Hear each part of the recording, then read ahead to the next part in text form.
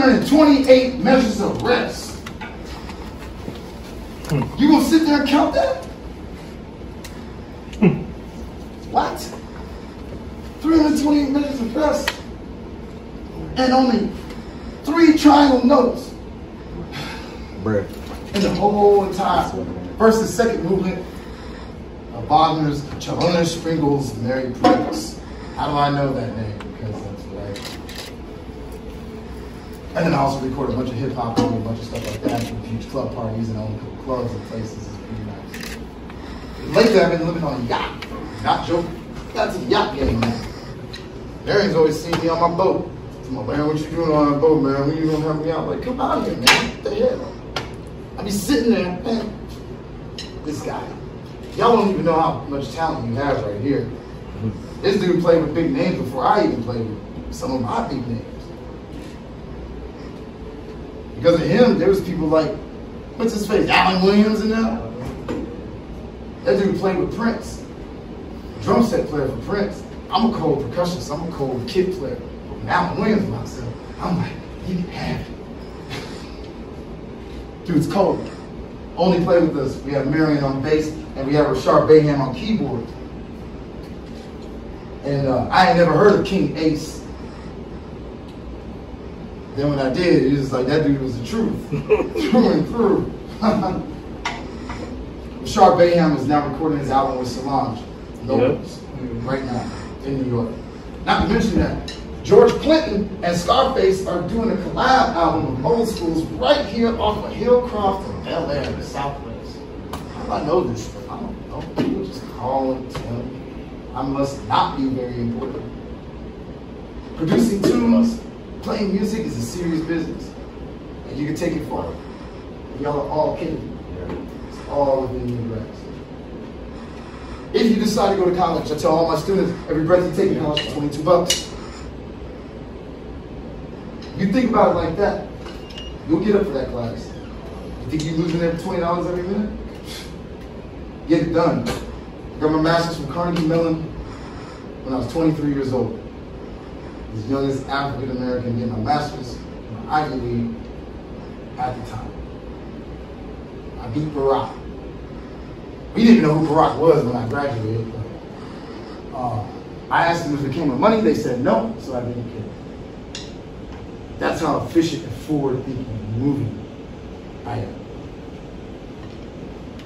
When it comes to music, playing this stuff, you want to win auditions, you want to get to that level. There's a lot of hard work, and a lot of sacrifice, and a lot of time. Almost obsessive. You got to be a little crazy. And that brings me full circle. Y'all are already crazy. Y'all have been out there in this heat all summer. Are y'all for real? Back full circle. Y'all are already gladiators. Nobody can survive that out there. I did Marine Corps basic. I came here for 1 week and I passed out in my car. So kudos to y'all for that. Now, chops. Everybody knows what that word means, right? Yep, sir. Right. Chops. Chops are on board.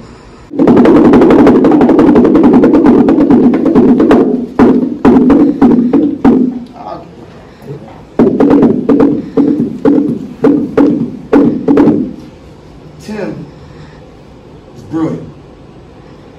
Beyond words. And reverence what they know.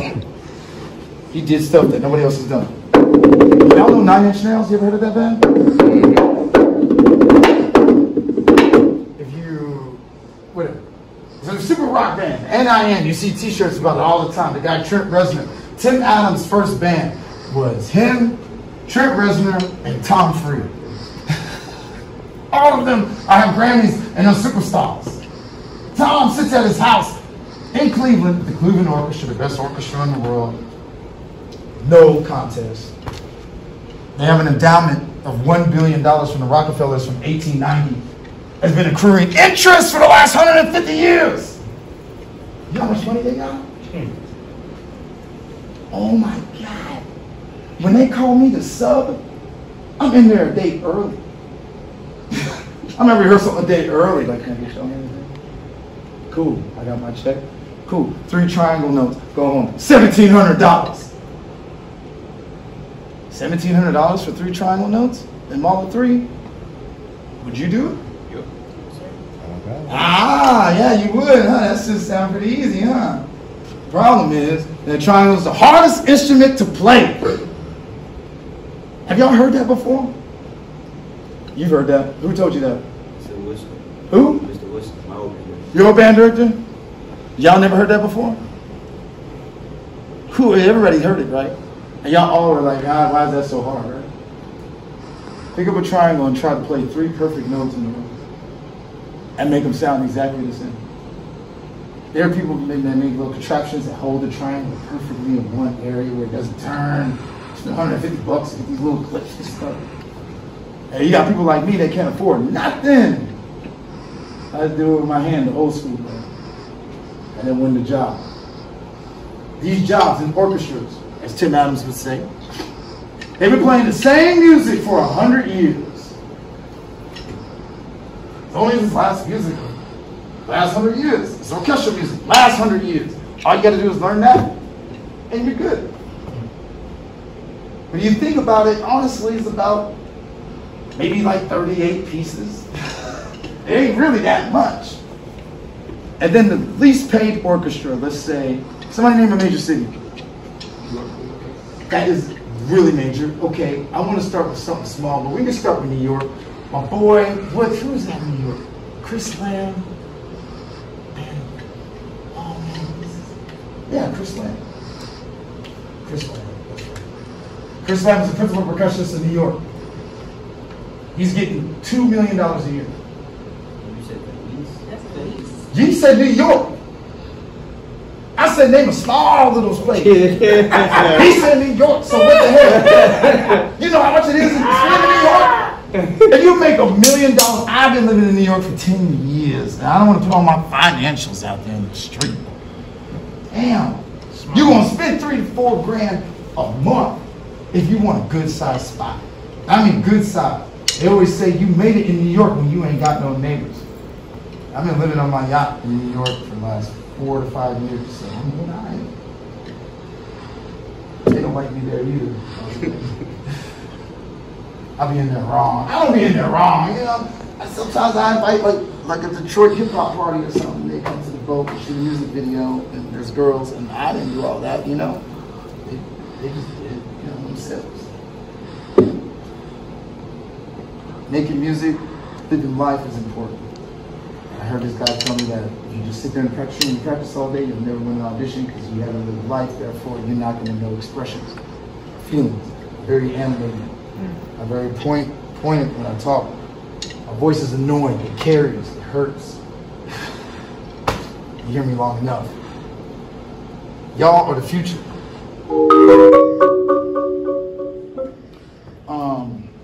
That's David McSwan. I couldn't play that one-handed roll very well with this. Why? Nope. Wait. My wrist? No. Nope. Nope. Anybody know? Length of the mallets and the... Oh, maybe he's on to something. Here, questions. Put your hands up. Put those down. Y'all move so slow. Look at the percussion. Hey, don't we stand it up? You gotta be on it, like you gotta be moving. All right, here you go. Hold this. Here's my name. Just like that. Cool. Now give it back. Now hold this in this hand. This in here. Here again. Put your heavy. That's what happened. These are heavier. Wait. Weight. I want centrifugal force. So, you know, planets are spinning around, blah, blah, blah, blah, blah. Do you want a big, poofy, airy kind of planet like Jupiter? You know, that's a pretty big thing, but this is all air. Or do you want, like, you know, something that's hard and solid, menacing? Something like, I don't know, Mercury. It's hot. It's metal. The actual mass of it is almost equal to a huge planet. So you want a heavier planet. And then once you get that thing spinning, it's going to hit harder than anything else, right? It's going to hit anything. Like, what's that?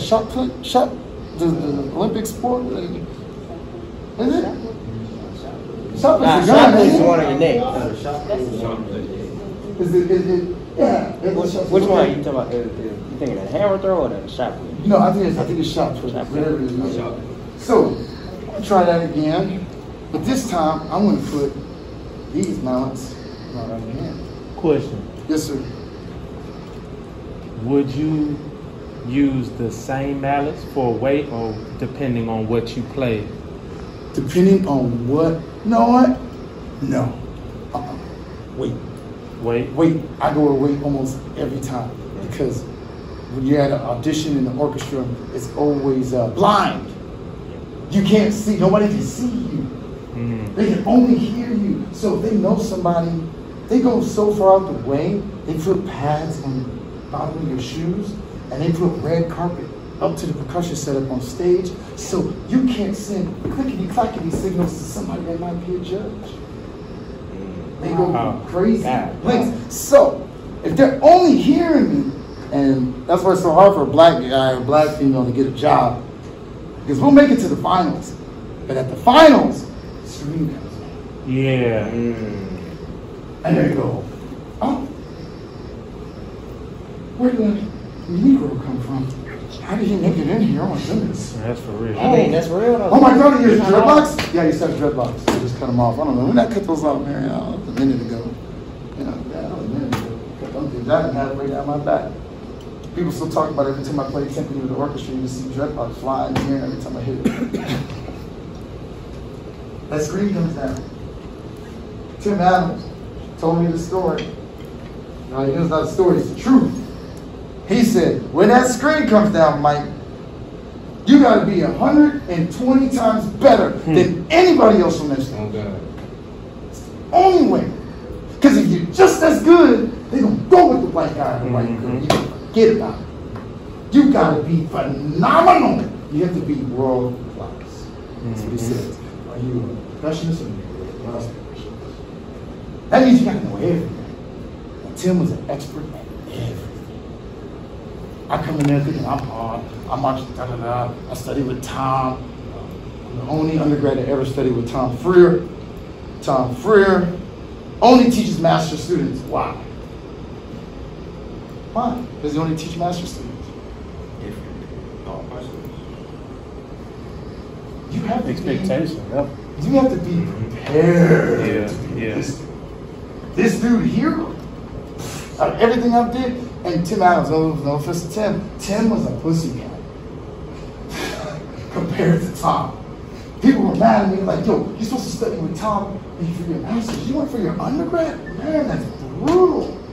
I didn't know what I was doing. I was just doing what I was told. If they said win, I said win. They said go find that dude. I found that dude, and that was that. He said he wasn't going to teach me. I said, I'm here for you, nobody else. He said, you can study 1 year with Bruce Golding. He's the principal of the Toledo Symphony. I don't care about Bruce. Came here for you. Ooh. This dude is so famous in percussion world. He's got his own line of sticks. His own company, pretty much, of sticks. And mallets. And timpani mallets. And this is where I'm going. The greatest timpani that ever lived. Timpani player that ever lived. There was two. There was number one and number two. Big Fur. Big Fur? Who's Big Fur? You don't make them, girl. Come on. They are. And first of all, he dead. He just died. He gets that later. Big Fur, all of your sticks, probably about 80% of them. Them Ralphies, ain't they Big Fur? I don't know what, I know what you do. I know that Big Fur, yeah, I already know that. So, Vic is the principal timpanist of the Boston Pop Symphony Orchestra. Boston. Now, he making it good. He making over $1 million. And he got a stick company. I will never forget Big Fur dying. It was huge. I have a picture with Big Fur. I met him twice. He knows me by name. It was an honor. It was pretty easy because I was the only Negro in the damn whole entire ensemble. So, you know, y'all say what's going on over there. You know what I'm saying? He's from Texas. Texas, you live in red, but it's not what you want. Yeah. You know, Big like me. He put me in with Bob Van Sykes. They wanted me to go to Yale. I was like, oh man, I gotta go kill Tom. They're like, Tom ain't gonna teach you. I was like, he gonna teach me. Vic, yeah. Everybody waited for Vic to die in the orchestra. Once you get a job, and sorry y'all are standing up, I am too. Once you get a job in the orchestra, you have it for life. Life! So what are we doing? What are we watching?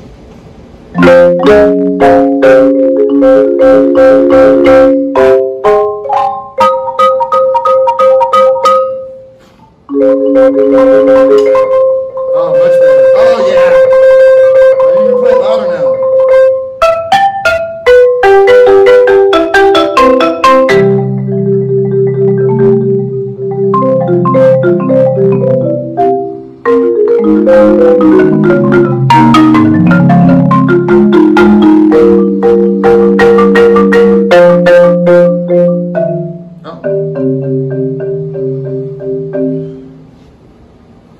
We all waited for him to die.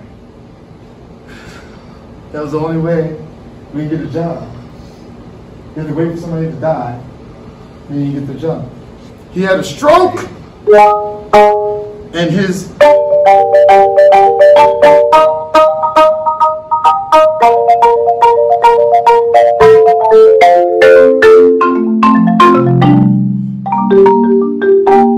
after the stroke, he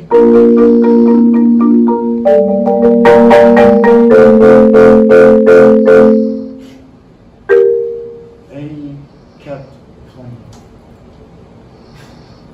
Well, he had a stroke on playing. He had a stroke, he came back, he kept playing. He said, man, you should retire, come on. His strokes are like this. They used to be like this, playing timpani. This is timpani technique, by the way. Everybody knows. Y'all moving kind of slow. Y'all just come on, come on. All right, look at this dude over here. He's all right. Look like I had a stroke on my left hand too. So what you want to do? It's called. It's not called. It's called French grip. Arms out, elbows out. Right do it. You're making like a little Power Ranger ball, whatever, Naruto ball, whatever y'all watching. And you want the ends of your fingers to kind of touch in space, and you want them to stop and do very good, right? And then you're gonna go up, turn one way, as far as you can go. Y'all do that? You should be upside down almost. He says chop. Me and my boy Corey Cousins started laughing at this. Corey Cousins he from Richmond, Texas, man. He big old redhead Irish white boy. That's the only people that get along with the Irish, because you know they know struggle. So me and Corey were just oh, Corey went to Rice, by the way. Shepherd School of Music is no joke. You got a bad mother. Shut your mouth right there. All right, do a double stroke pull as fast as you can. You can start slow if you want to warm up.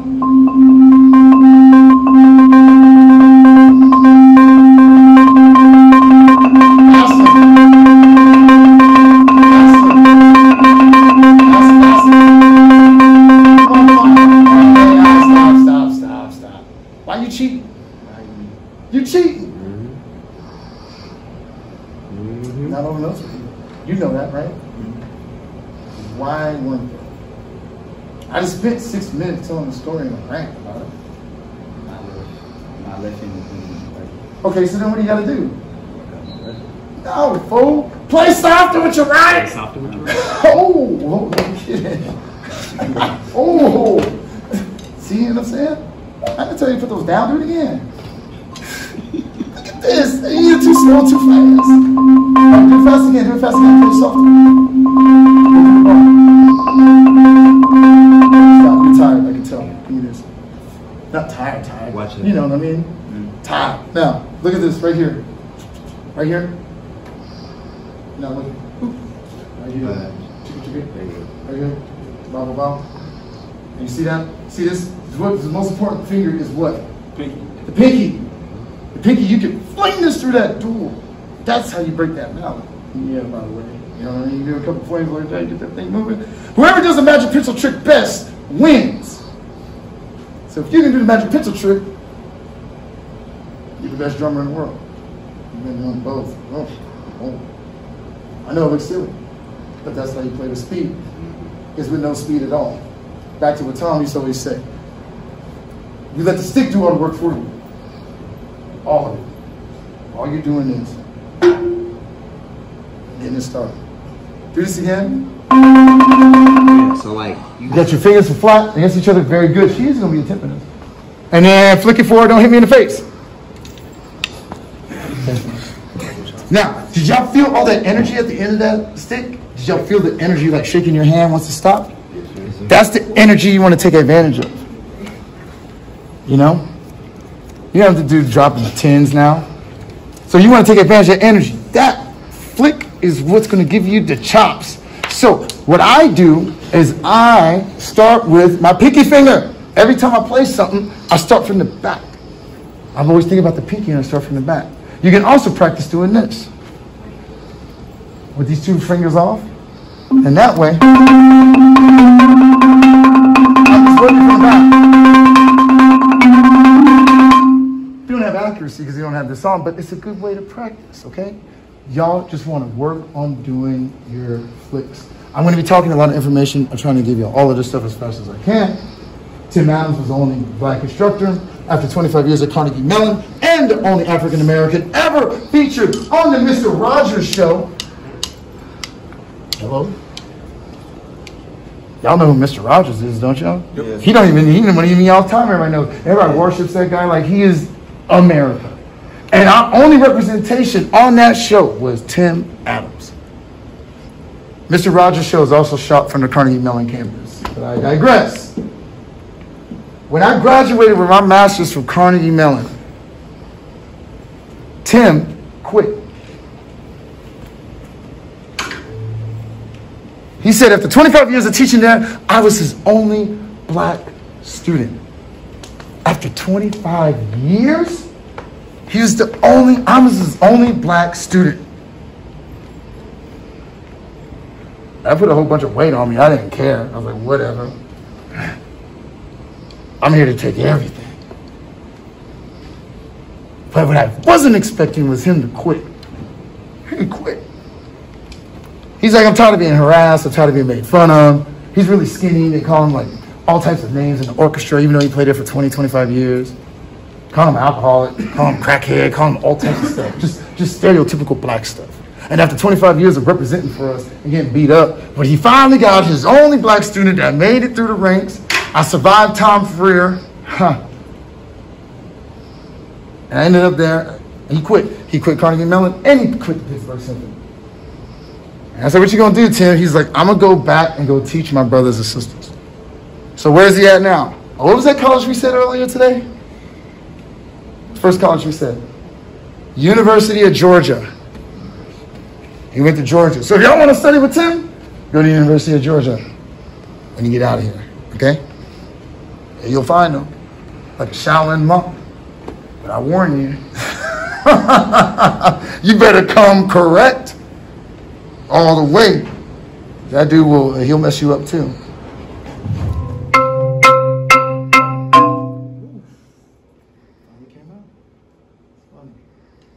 We rehearsed so much. I remember I had blood in a, what is it called? A scab. It was connected to the mallet. I went into my ex-fiance at the time. I was like, girl, look at this. And I held my hand upside down. It was just hanging from my hand. She didn't like that. That's how much you practice. Intervals.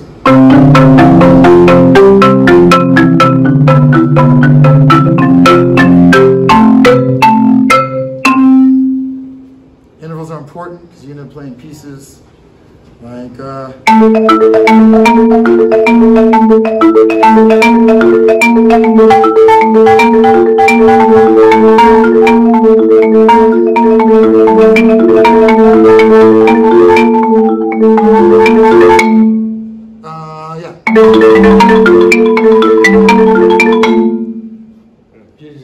Doing intervals. I'm going to do a lot of intervals. You know what I mean? If you talk about marimba walls, a lot of people just throw their hands down. Like that. But we don't do that. We call them double inverted rolls. You want to play every single note just like you played every single note there. I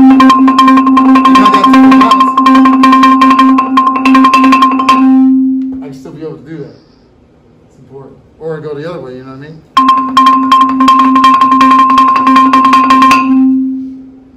play on the outside of this? Anybody know? Because if I play it on the string, it sounds like this.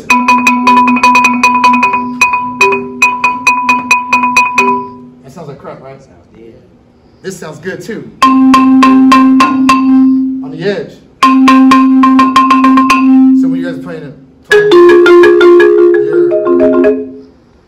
whatever, chromatic, black keys, whatever you want to call them.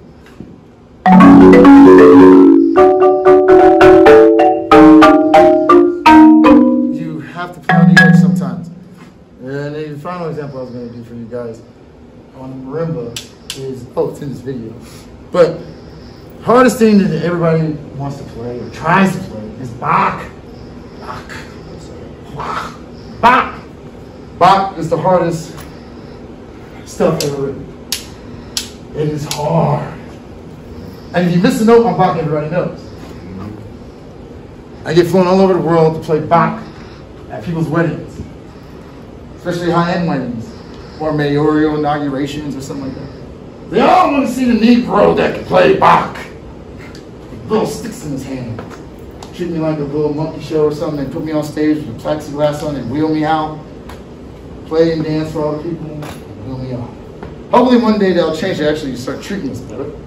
But I'll take the check for now. Yeah? Bach is a pain in the butt. Because your intervals are now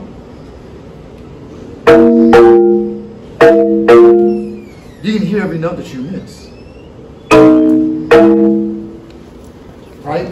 Also, you got 4 notes all over the place. That stuff can get rough on you.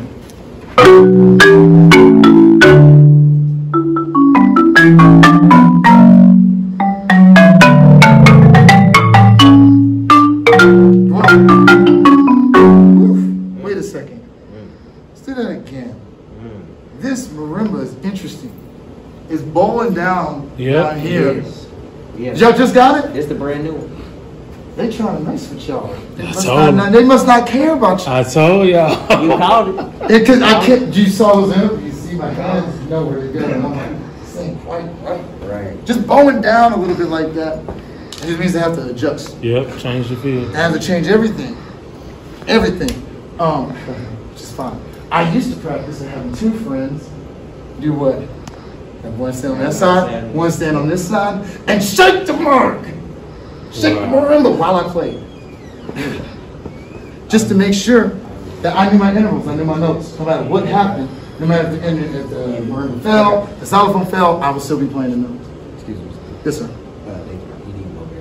You need some real quick? Okay. Y'all go over there.